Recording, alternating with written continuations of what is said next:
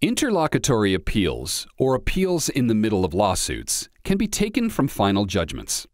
A final judgment is one that puts the merits of a case to rest and merely requires the judge's signature to carry out. Nonetheless, even a judgment that's not final can be appealed if it's a collateral order.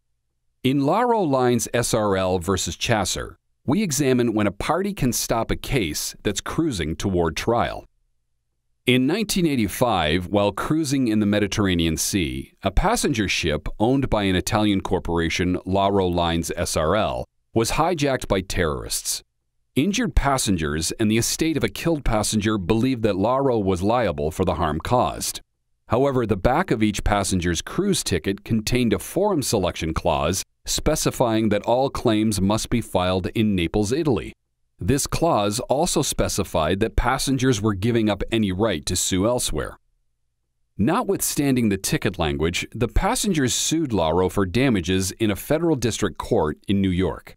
Lauro filed a motion to dismiss on the basis of the ticket language. The district court denied the motion and allowed the suit to continue. Lauro immediately appealed to the United States Court of Appeals for the Second Circuit. The Second Circuit rejected the appeal, so Lauro appealed to the United States Supreme Court, which granted cert.